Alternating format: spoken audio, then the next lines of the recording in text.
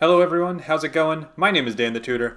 In today's video, we're going to be talking about integration by parts. I would say this is the first big topic you learn in Calculus 2, and so therefore I'm assuming you're already familiar and pretty good with integrals from Calc 1, so I'm not going to be explaining anything from Calc 1 as we go through these problems. So first we have the formula. The formula is you have the integral of u times dv, where u and dv stand for something, and then the integral is going to become uv minus v du. And the reason why you would do this is because you probably know this integral now, and this part without the integral is just gone, so it's already solved. And so I'm not going to be explaining any more about the formula. Instead, we're just going to look at some practice problems. But one thing I will say before we get started is that what I'm going to do is, at the start of my integral problem, I'm going to find and declare my u and my dv part, and then I'm going to ask myself what is du and what is the original v.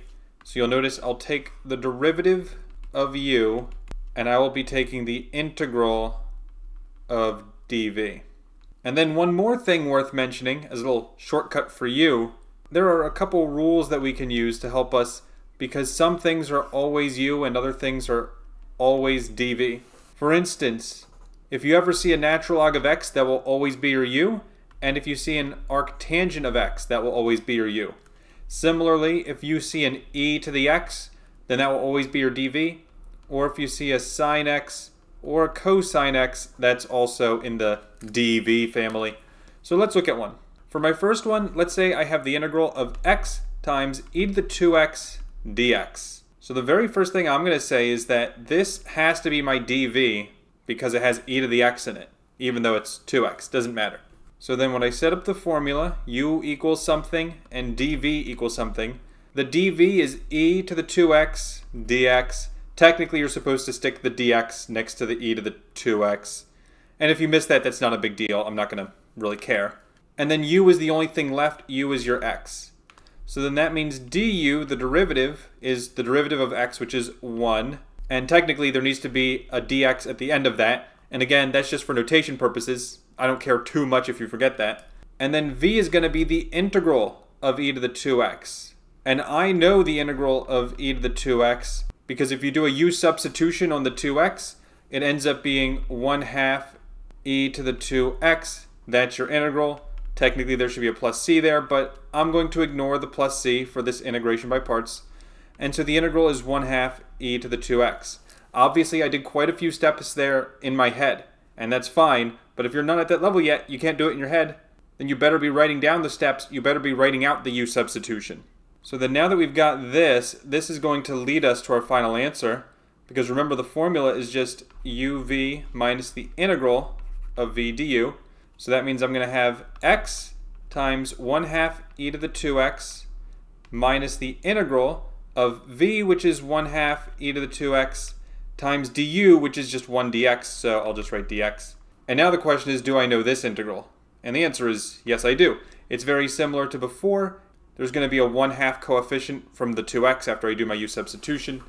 Because there's now two 1/2s, it's going to make 1/4, so 1/4 e to the 2x. And again, a lot of that I did in my head, but I did a u substitution, and if you do the u substitution, you should get the same answer as me. Do I recommend memorizing some of these easy integrals? Yes, I do, or at least the rules for them. And then the first part, I'll just rewrite and simplify. 1/2 x e to the 2x, and then stick a plus c at the end there, and there's our answer. There's our integral. So that's it for that first one. Now we're going to look at a couple more. So for the next one, will be harder. I have x squared cosine of 1/2 x dx. So this one will be more challenging because of the x squared. Immediately I know I'm going to need two integration by parts. How do I know that? From experience. You will too soon. So first I got to choose my u and my dv, just like before. Since this is a cosine one, I'm going to say that the cosine of 1/2 x dx has to be my dv, making the x squared my u. Then I have to choose my du, which is the derivative of x squared. That's 2x dx. And then for the other one, it's the integral of this. So the integral of cosine is positive sine, and the 1/2 is going to cause there to be a 2 in the numerator out in front. Again, I'm doing U substitution. I know the rules. I've memorized them. I can do them very quickly. As a matter of fact, I won the calculus integration tournament back in 2014. And obviously, I will brag about that whenever I can. So now we're going to plug in the formula. uv minus the integral of v du. It's going to be x squared times 2 sine of 1/2 x minus the integral of v du. 2 sine of 1/2 x times 2x dx. And now I got to ask myself, do I know this integral? Well, the first thing I'm going to do is I'm going to take this 2, and I'm going to take that 2. I'm going to write it out in front as a coefficient of 4. Still inside the integral, I'll move this x to the front, so it's x sine of 1/2 x dx. And now you notice we have a second integration by parts that we got to take care of. So what that means, I got to choose my u and my dv again. So this time my u will just be x, and my dv will be the sine term, sine of 1/2 x dx, which then means du is going to be 1 dx, so I'll just write dx. And the integral of this will be, first the integral of sine is negative cosine of 1/2 x, and then the 1/2, if I take care of that with a u substitution, we'll put a 2 out in front, so really it's negative 2 cosine.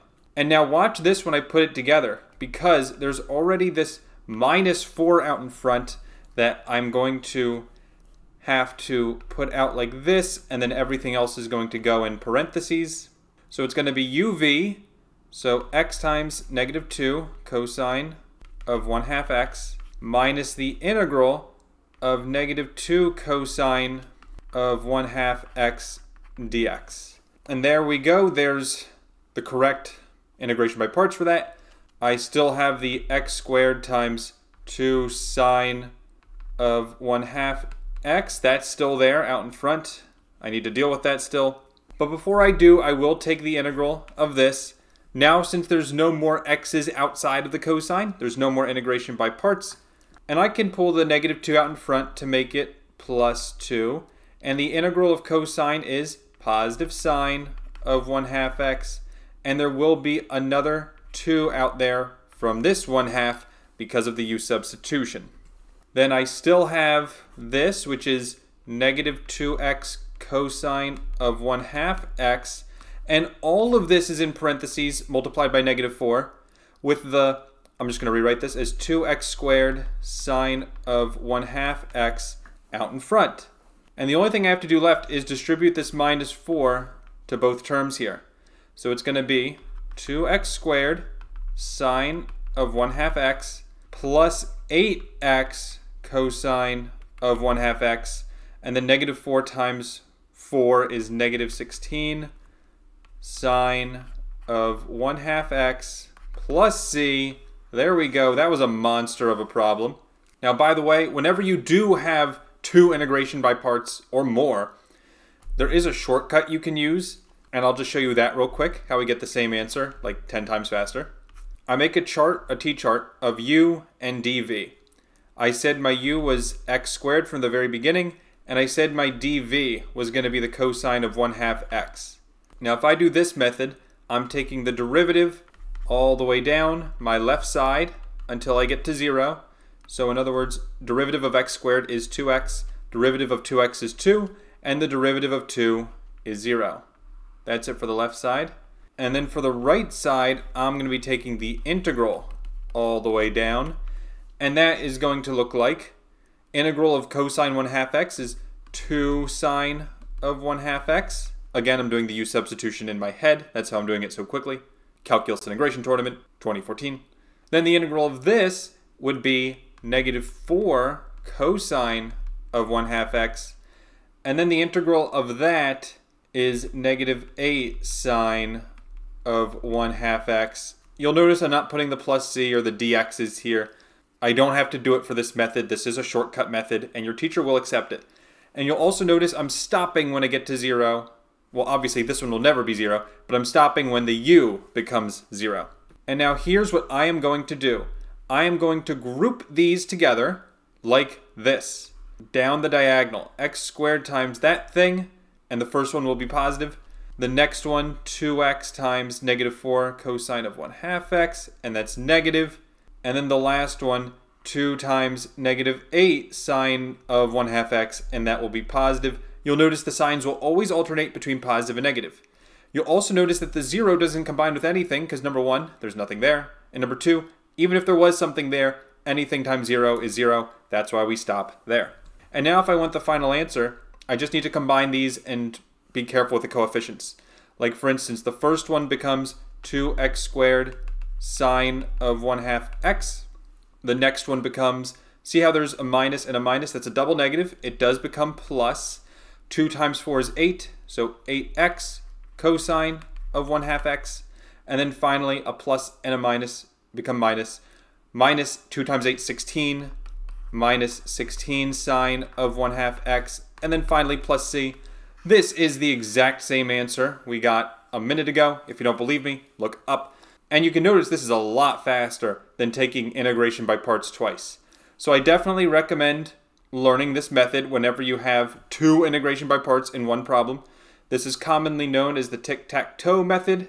They also call this tabular integration. That's the formal name.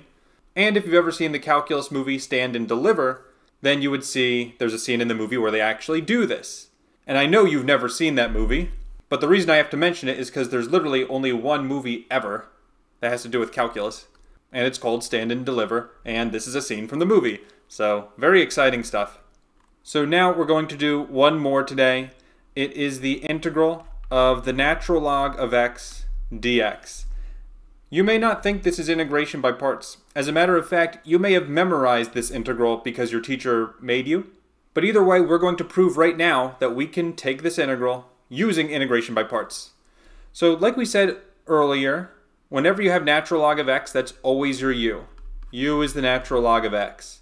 Which then begs the question, what's dv? There's nothing left. That's exactly right. It's just, I guess you could say 1 dx, but it's really nothing. It's not 0 because that would literally be 0, but it's as close to nothing as you can get. It's just the dx, and you can stick a 1 out in front if you want. That's optional, that 1 right there.